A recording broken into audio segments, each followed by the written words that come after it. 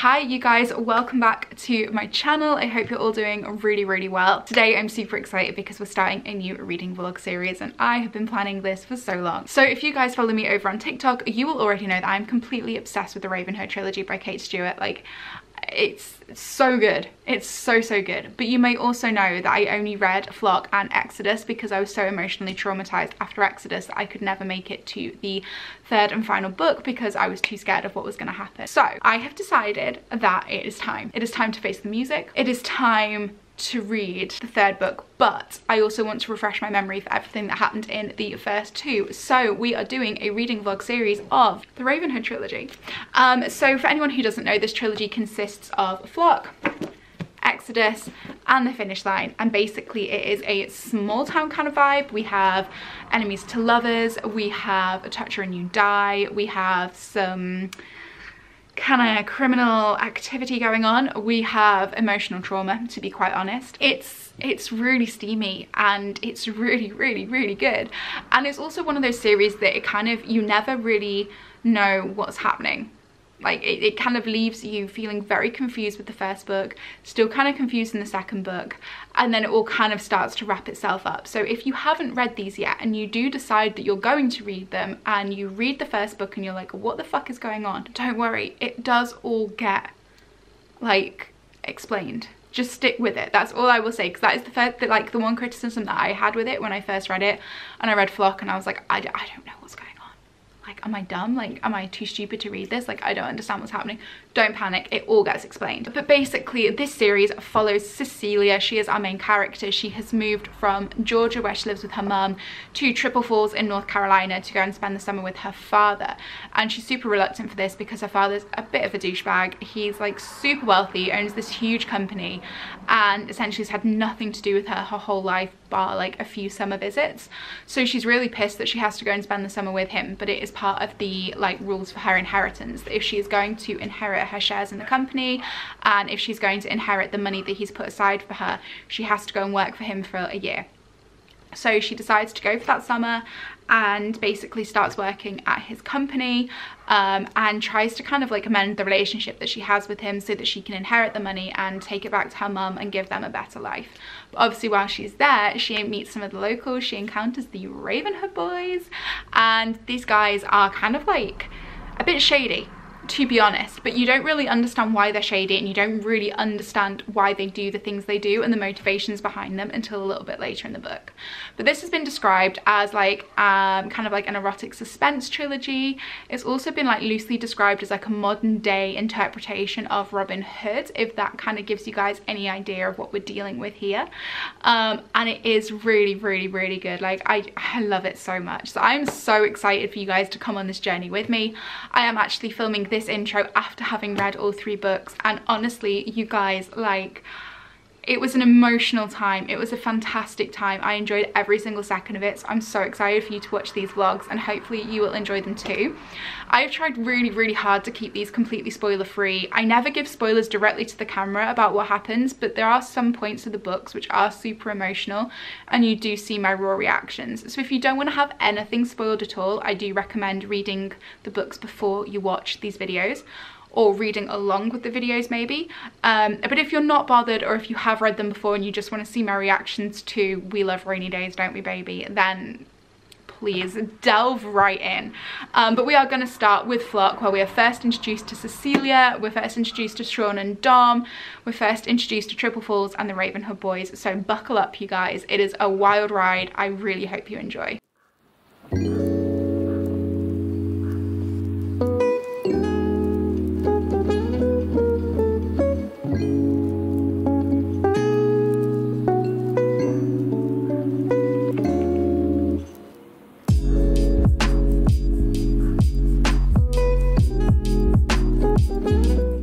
So oh, that light is not the one. That's also not the one. Okay, there we go, this will do.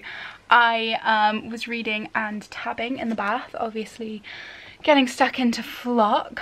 Look at my hair, that's too funny. Getting stuck into Flock. Oh, I forgot how like wonderful Kate Stewart's writing is. Like, it's truly beautiful, honestly. I feel like I'm gonna have some real like moments revisiting this book, because like the first time I read Flock, I didn't hate it, but I wasn't obsessed. And it was only reading Exodus, which I almost didn't pick up, and I can't believe that I nearly didn't pick up Exodus. It was only after reading Exodus that I became like obsessed about this series. So I feel like it's going to be nice to reread Flock, knowing what I know about Exodus, knowing how much I love the characters, kind of having more of an idea of what's going to happen, because I feel like firstly it's going to give me obviously just like a better insight into the plot for this book, and I feel like it's going to make me more engaged, because obviously I'm so happy to see Dom again.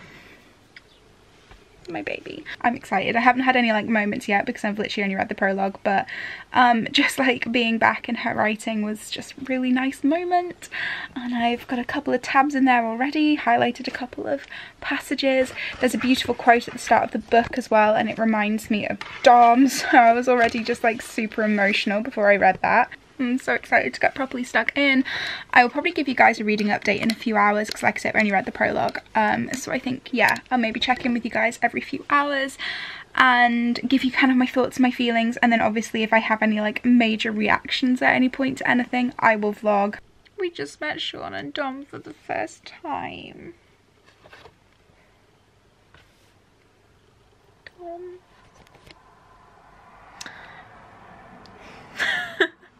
I'm being so silly. I love that man so much. I'm really enjoying this reread. I think I'm actually enjoying this reread more than I enjoyed my first time reading Flock, and I think it's obviously because like I have a better understanding of the family dynamic between Cecilia and her father. I have a better understanding of what's going on with the boys, and I think I already kind of, you know, I'm aware of what's going to trigger me in this book, so I'm kind of enjoying it rather than like feeling triggered, which I definitely did on first read, due to the family dynamics, let's say. Ask me if I'm still feeling the same way in like a day's time when I'm reading Exodus and I get to that particular scene, and I will probably have a very different answer. But right now, right this second, where we are at, I'm really enjoying Flock, so happy days. But I am going to stop for a little bit and play Sims, I think, because I just have a craving, and because I don't have to be up first thing tomorrow for work, I am going to get into that craving. Because the problem with The Sims is that as soon as I start playing it, I can't stop, and I am playing it for like 5 hours. So Sims and maybe some Gavin and Stacey on the TV as well, if I can get it to work while I'm on Origin. Hey guys, it's the next day, so it's Thursday, so the official first day of this 4-day weekend. Obviously last night I started a little early because, you know, I finished work and I was like, well, I'm off now for 4 days. So but I haven't actually done any reading yet today. I woke up super late, went and got coffee, came back, had lunch, and I actually went to the driving range to shoot some golf balls, or hit some golf balls rather. Came home, did dance practice, and now I'm settling down to read. So I just read a couple of pages. We've had the first 2 spicy scenes, so love that for us. And I'm about to run a bath, and I'm going to sit and recline in the bath and read for a little while. But I had some books arrive today, so I thought I'd very quickly show you what I ordered. The first was The Confidence of Wildflowers by Michaela Smeltzer. I have seen this book everywhere recently. This is really weird because it's like a self-published with like the matte cover, but it's super floppy. Look at that. I love a floppy paperback. So yeah, I'm excited about this. This is like small town age gap romance. I'm very much in like small town romance mood at the minute because I just read Indigo Ridge by Devney Perry and loved it. I also have Things We Never Got Over by Lucy Scott on my TBR for this month, so it's a very small town romance month. And then the other book I bought specifically for going away, although it's super sad, so I don't know why I bought a really sad book for going away, but I bought Pack Up the Moon by Kristen Higgins. This one, again, I've seen a lot recently on like a Booktok and Booktube, and everyone says how unbelievably like sad it is. I read the back, and it's about a woman who finds out she's dying, and so she leaves her husband like a letter a month for a year to help him get over losing her, and I'm like, oh my god, that's so sad. But yeah, I'm gonna take that away with me because apparently I want to torture myself when I go away. So I need to figure out like what physical books I'm going to take, and I feel like that might be a job for this weekend because I'm actually going to start kind of putting aside the things I'm taking with me because I'm going in like a few weeks. So yeah, I might take that one in like a Colleen Hoover or something. I also bought some journaling stickers, so that was my haul for the day.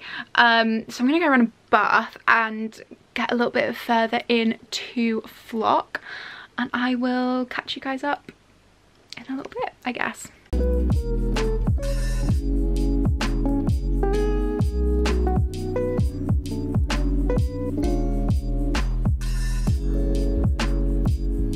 Hey friends, so wow, I'm not looking my best right now. It's late and I'm tired. I feel like when I do these reading vlogs, I don't really like sell myself particularly well, because I don't normally look this haggard, but for some reason on every single reading vlog I post, I look a mess. I'm gonna go with like unflattering lighting, to be honest, and the fact that I film these updates at like midnight, but whatever. Anyway, I am halfway through Flock. Well, I'm actually over halfway. I'm probably like 60% through Flock. I'm definitely enjoying it more than last time. I actually had a look at my Goodreads rating for the last time I read it, because I feel like my love affair with the Ravenhood trilogy, because I haven't actually read the last one. I think I've already said that. Can't remember. Whatever. My love for the Ravenhood trilogy really was only cemented when I read Exodus and was like, oh, holy crap. I didn't like Flock much the first time I read it, and I feel like I had a very strange reading experience. I was just not engaged, and I wasn't able to kind of read very often, so I think it took me like over a week to read it, and it's not a long book, it's like 300 pages. It took me like over a week to read it, and I just wasn't particularly engaged with what was happening because I was only able to read it in like little snippets here and there. So I think that's why like I just rated it 3 stars, whereas this time I'm like, why? Like, I wouldn't say it's a 5-star read. It's definitely like 4-star though, I think. And I'm excited to get to Exodus again, like scared and excited. I wonder if I'm even gonna have the same like emotional connection to it this time though. Like, I don't know, we'll see. I'll be kind of sad if I don't, because I feel like I've hyped it up to myself so much since I read it in February that if I don't have that same reaction again, I'm gonna be like, my whole life is a lie. Like, anyway, I'm gonna go get stuck back into Flock, because I think this chapter is the one with both, if you catch my drift. That's all I'm gonna say. That's all I'm gonna say. So I really want to read that before I go to sleep, and then I'm gonna crash. Tomorrow I'm hoping I can read a bit more, because today's been quite like a bitty day. Like, I woke up late, I got coffee, I got food, then I went to the driving range, then I ended up watching loads of Jubilee stuff, and then I had to like do dance practice, and I just basically barely really picked this up. Only really like in the bath and like for an hour downstairs. So yeah, I'm gonna read for an hour or so now, and then tomorrow I'm hoping I can get a lot more reading done. I need to go out in the morning, so I'm gonna go and get my nails done, and then when I come back I have some sorting and tidying to do. I'm hoping that's only gonna take like an hour or so, and I can spend the rest of my time reading.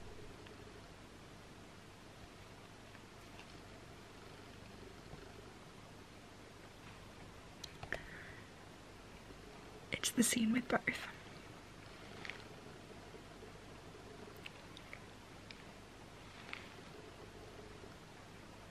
This hits so much better the second time around. That's all I'm gonna say.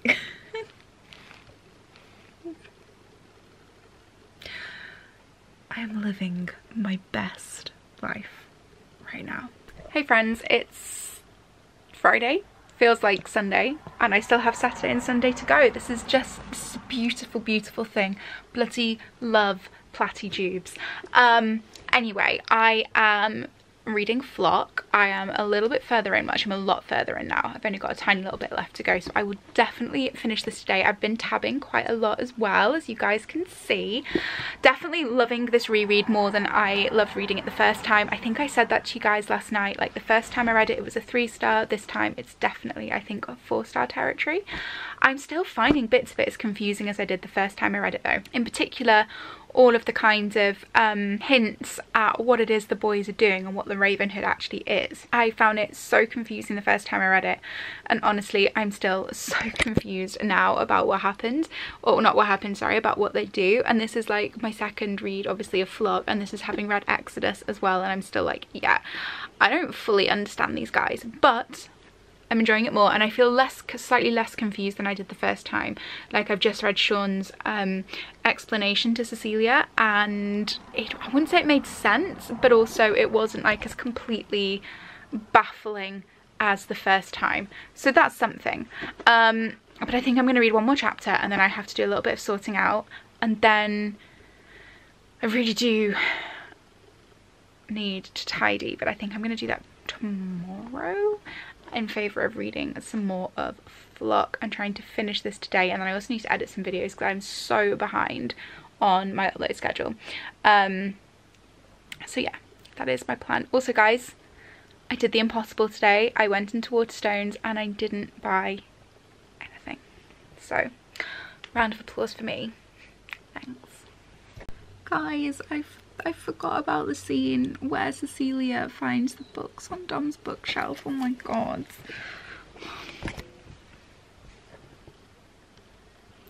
My poor fragile heart cannot handle this, honestly.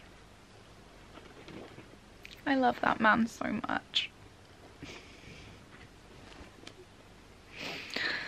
Oh my god, this book is going to be the death of me. Well, actually no, this book isn't, but Exodus. Exodus is going to be the death of me. So I just got out of the bath, hence how red I am. And I'm going to have to take a break from Flock for a minute because I'm just so pissed off. I totally forgot for a lot of this book how much I hate Sean, and then there's just been like little snippets that have reminded me why.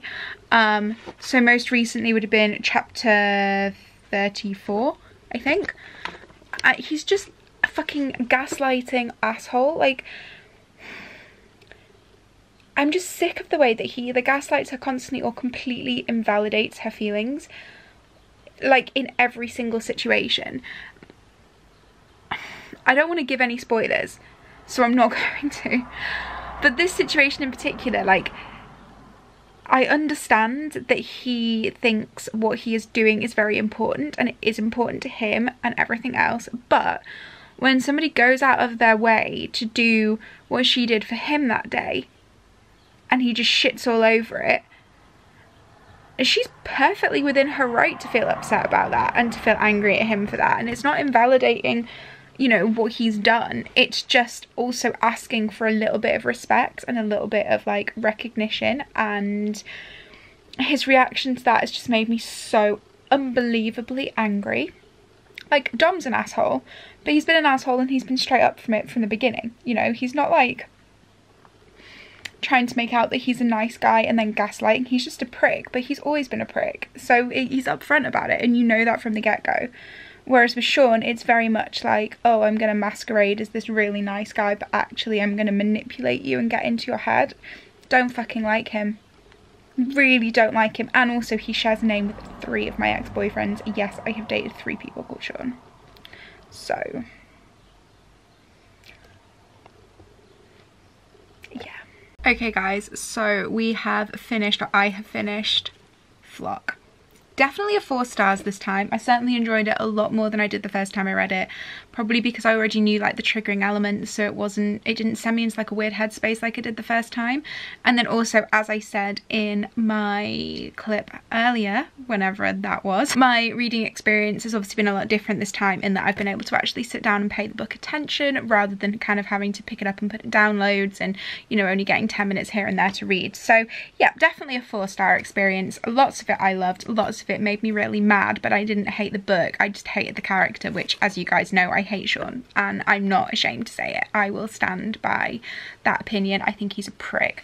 But I tabbed it a whole bunch, so yeah, look at that. And I actually unintentionally aesthetically matched my tabs to the book, so love that for me. But yeah, I really enjoyed it. I think the concept of the Ravenhood is really interesting, and the more you read, the less confused you get. And obviously I'm saying this especially from like second time around, because the first time I definitely was like super confused. This time less so. I feel like, you know, reading it the first time gave me more of a grounding in it, so obviously I knew, you know, what was coming, and I understood a little bit more of their motivations. I still felt very confused at times during Flock, and I think it's because you're so like entrenched in Cecilia's mindset and in what Cecilia is currently experiencing, that you're also kind of experiencing the constant like frustrations that come with the fact that Sean and Dom are not answering any of her questions and just leaving her in the dark and asking them to trust them, but not really giving her any reason to trust them, you know. There's definitely elements of this book that are triggering for example, like the gaslighting, the kind of mental manipulation, that kind of thing is really, really triggering. So definitely make sure you look up all the content warnings, because a lot of this book is shady. There are very morally grey characters in this, and it is one of those kind of like erotic suspense novels where you're not gonna like the main character. They will do really questionable things. I mean, these guys are doing questionable things in the name of the greater good, but ultimately, I don't know. Yeah, I did really enjoy it though. I'm really excited to get stuck into Exodus. I think what I might do is, after I read the finish line in my third Ravenhood vlog, is give kind of like a more like overarching kind of wrap up on my thoughts of the whole trilogy as a whole, because like I've said before, I've read the first two but I've never read the finish line, because Exodus emotionally broke me too much and I couldn't actually bear to pick up the finish line. So this is going to be really interesting. I am going to start Exodus in a little bit, but I'm going to start it on a new vlog, so you guys will have to tune into the next Ravenhood vlog to see that, and to see me get emotionally obliterated by a book. But yeah, I really hope you guys have enjoyed this vlog. Like I said, I've tried to keep it as spoiler free as possible. If you are interested in reading these books, they are usually on Kindle Unlimited as well as available on Amazon to buy in paperback. So I definitely recommend picking them up, especially, you know, if you're not sure you're going to like them and you don't want to make that investment into the paperbacks. I read the first two on Kindle Unlimited before I bought the books, so yeah. But yeah, I hope you guys have enjoyed the vlog. If you have, give me a thumbs up, let me know in the comments below. Don't forget to subscribe if you are new, and I will see you in my next vlog very soon. Bye guys.